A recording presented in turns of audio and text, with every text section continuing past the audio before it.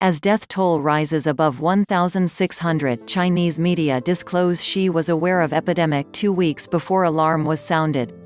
The death toll from China's coronavirus epidemic jumped past 1,600 on Sunday, as the World Health Organization (WHO) praised the country's efforts to contain the new disease, saying they have bought the world time and that other nations must make the most of it. France, meanwhile, reported Europe's first death from the infection, a Chinese tourist from Hubei province, where the disease, known as COVID-19, emerged in December.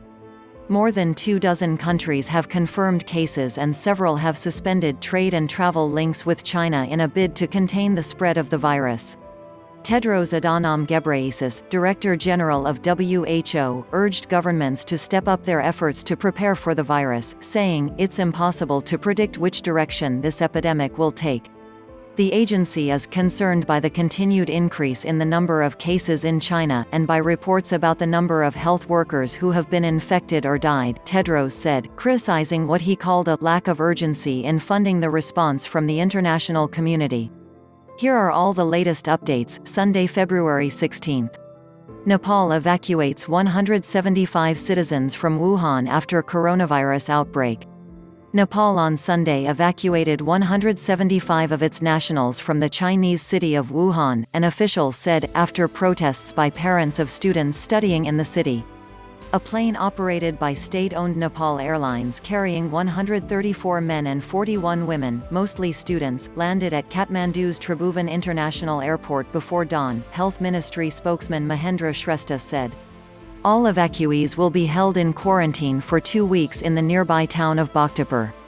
They will be under the close observation of doctors in quarantine and will be allowed to join their families if found healthy after 2 weeks, Shrestha told Reuters. She urged steps to combat new virus as early as January 7.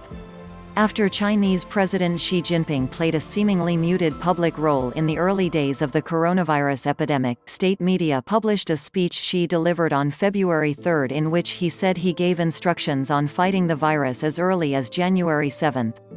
The disclosure on Saturday indicates top leaders were aware of the outbreak's potential severity well before the public.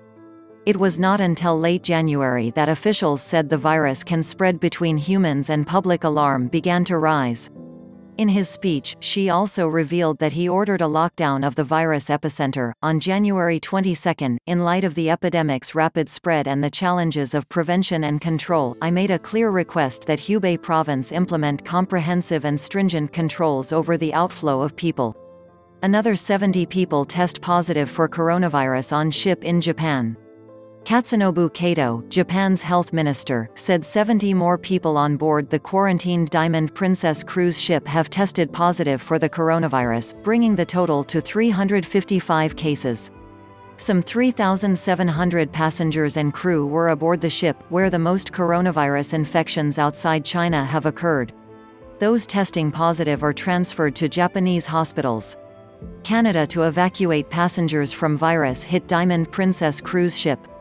The Canadian government has chartered a plane to evacuate its citizens from the Diamond Princess cruise liner docked in Yokohama, Japan. Canadian passengers who exhibit symptoms of the coronavirus infection will not be permitted to board the flight, however, the government said in a statement. They will instead be transferred to the Japanese health care system to receive appropriate care. After arriving in Canada, the passengers will undergo 14 days of quarantine, it added. Hong Kong to fly its residents home from Diamond Princess ship. The government of Hong Kong will send aircraft to Japan to bring back some 330 of its residents from the quarantined cruise ship Diamond Princess. In a statement late on Saturday, the Security Bureau said chartered flights would return Hong Kong residents to the city for free once Japanese authorities had confirmed the plan. The passengers will be required to undergo a further 14 days of quarantine after arriving in Hong Kong, the Bureau added. The cruise liner's quarantine is set to end on Wednesday. Coronavirus infections reach 68,500 in China. The death toll from a coronavirus outbreak in mainland China has reached 1,665 as of the end of Saturday, up by 142 from the previous day, the country's National Health Commission said on Sunday morning. Across mainland China, there were 2,009 new confirmed infections on Saturday. The figure amounts to a drop in new cases for the third straight day. The total accumulated number so far has reached 68,500. Cruise firm seeks new virus test for passenger from ship in Cambodia.